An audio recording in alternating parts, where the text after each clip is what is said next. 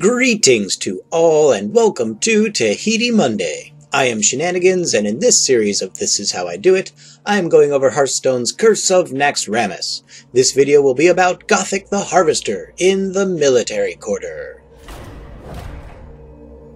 Look, if you give up now, I will tell Gothik not to turn you into a disembodied soul. Gothik has 45 health, and for 1 mana draws 1 card and gains 1 full mana crystal. This means his harvest hero power pays for itself. It also means he will be gaining mana and cards at twice the rate that you will, but this is something we can exploit.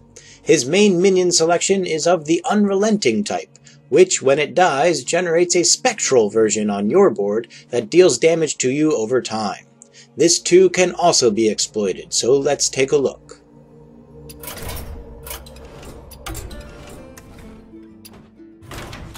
We can handle Gothik similar to how we handled Naxxramas, but unlike Naxxramas, our minions will not be bounced back for us at the beginning of every turn. That is where the Rogue comes in.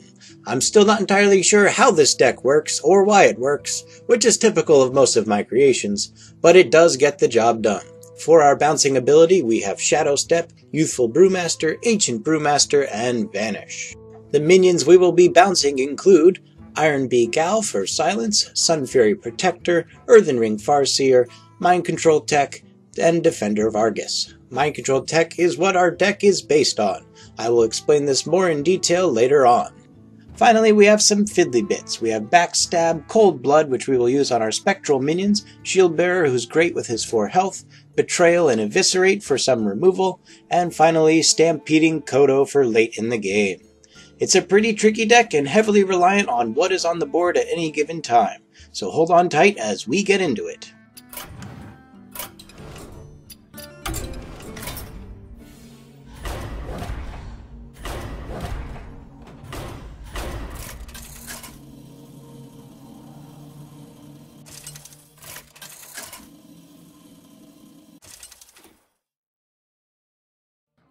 Valera versus Gothik the Harvester!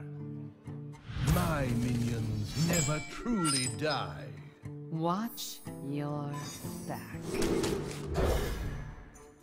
In the beginning, you don't do much of anything. For your hand, you need Mind Control Tech, a way to bounce him, and that's about it. Some early removal is also good to have. If you have a Shieldbearer, play him. He will soak up early damage from Death Chargers. Your hope is that Gothik will play 4 minions by turn 3 or turn 4. This means you have until turn 3 or 4 to draw the hand you need. Don't mulligan right away. You can take the damage from his minions early on, but if you can't use Mind Control Tech before his big swing gets your health into the low teens or single digits, you've already lost. Mulligan through the early stage until the minions he plays works out in your favor. Minions, if you like. Their souls will pay you a visit.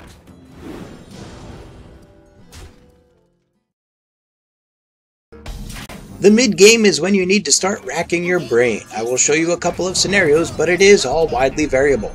First, we have Mind Control Tech. If Gothik has more than 4 minions on the board, use your Shadowstep to play Mind Control Tech twice. Between what minions Gothik plays and what you get, there is a lot of luck, so it will take a couple tries. Then we have Abomination. You can use your removal on Abomination as a board wipe. Just be sure not to accumulate too many spectral minions in the process. This will lead to you taking too much damage and not being able to survive the late game. Take the time to work out your turns so you don't end up taking more damage than you planned. If you plan out your turns carefully, you can do a lot in a single turn. Just make sure you do all the math. This is also a good time to consider your spectral minions. Since spectral minions deal damage to you at the beginning of your turn, you want Gothik to kill them before then. Use Sunfury Protector or Defender of Argus to give them taunt.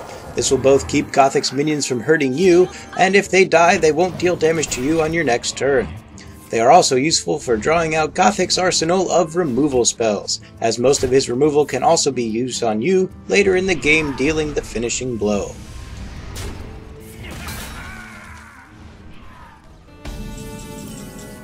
There is also Vanish. If you are way behind, you can use Vanish to get all of your Battlecry minions back into your hand and gain yourself an extra turn. As long as Gothik doesn't have a death charger, you won't take any damage on the following round. Vanish is also useful for clearing your board if you have too many spectral minions in play. Gothik will play as many minions as he can after a Vanish, so make sure you have your mind control tech ready. The only caveat to this is that it is an extremely luck-based event, as you can never be sure which minions Gothik will play or which ones you will get. As you see here, sometimes you just whiff. Engaging TC-130 into dislocator. Finally, we've reached the late game. If you're going to use Cold Blood or another buff on a spectral minion, try silencing it first with Ironbeak Owl if you can. This avoids taking the 1 additional damage each turn.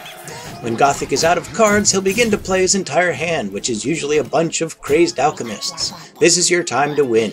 Gothik's only means of dealing damage to you is through minions, so if you can stop and kill the minions, you can win. Try not to kill off his spectral minions on his side of the board in the process, as they deal damage to Gothik at the beginning of his turn. Since he's been accelerating his deck, he will be out of cards soon and start taking 2 instances of fatigue a turn. That's right, he uses his Harvest Hero power well after it has any usefulness.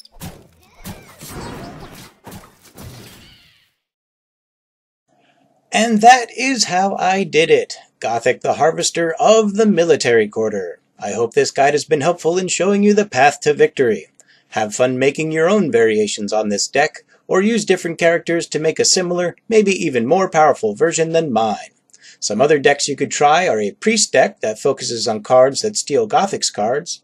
These are cards like Mind Vision, Thought Steal, Mind Games, Shadow Madness, Cabal Shadow Priest, and Mind Control. Or try a Shaman Control deck, with silence and buffs for your own spectral minions, and board control for Gothik's minions. Thanks for watching, and stay tuned for more of the Military Quarter.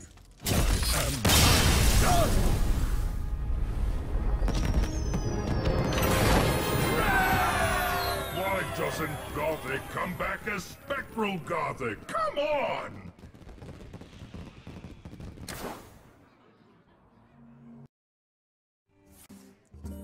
Okay, so it does Drain Life. And Corruption. So he's not gonna attack. Oh, and I could have blocked all the damage too. Oh, yes, yes! Give everything taunt! Yes! Okay. Mind Control Tech.